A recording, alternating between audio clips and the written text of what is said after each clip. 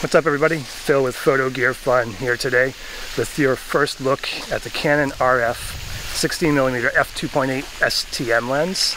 I've got it here on the Canon R5 body. Wanted to show you how it does for stabilization. Pay attention to the corners, see if there's any warble here. I'm kind of in the woods over by the pond where I usually like to do these tests so you can see how the stabilization works out. A bunch of rocks and stumps and stuff that I have to walk over. Auto ISO, not 1/60th of a second, f4 on the lens. It does open up to f2.8. I've got just in-body stabilization on, and what I'll do is I'll give you a couple more clips, one with the image stabilization, electronic image stabilization on, and then an enhanced, and you can pay attention to the crop, but again, pay attention to the corners over here, see if there's any warble. I'll do a little bit of this. Let me give you an idea on how this looks. I've got a tripod, just extended, my arm's about half extended. So this is again the Canon RF 16mm f2.8 with IBIS on the Canon R5. I'll go ahead and switch over to the electronic image stabilization just on, and then we'll set it to enhanced. Okay, this is with electronic image stabilization just turned to on, not to enhanced. The noise you hear in the background is the fountain at the pond. And this is what the stabilization looks like. Again, I'm holding it about arm's length with the tripod.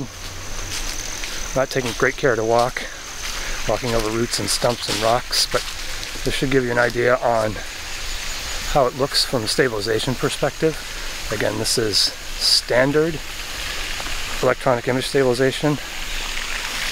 And what I'll do next is throw on the enhanced, and we'll see there's going to be a little bit of a crop, but you can see what that looks like as well on this Canon RF 16mm f2.8. Again, we're at f4.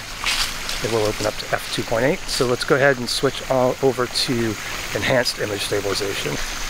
Okay, now we are enhanced. I can definitely see the crop just on the screen here. So again, I just wanted to do a quick first look. I'll be doing some more tests of this lens for both photo and video, but I wanted to get this out in case you're considering it for vlogging. This is IBIS and enhanced, but you can see the crop. Again, pay attention to the stabilization.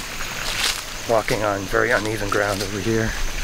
I also got the 100 to 400 RF. I'll definitely be reviewing that. I want to get some time with it to do some photos. I bought it primarily for photos, not really going to use it for video, but if you're not subscribed to the channel, go ahead and subscribe. You'll see that hopefully sometime next week. I just wanted to get this one out to you, and then maybe next week I'll have a fuller review of this lens as well.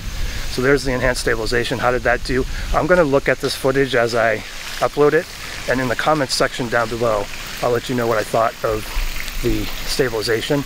Go ahead and tell me what you think. Let me know what you think, if this is a good lens. It was, I believe, around $400 or maybe $499, I can't remember. I'll put the price down there too, but definitely an interesting wide angle lens for photography, and based on how this video looks, it might actually be good for vlogging. So hope you found this informational. Go ahead and subscribe if you feel like you would enjoy more content. Leave me a like if you like this video, and I will talk at you again in the next video.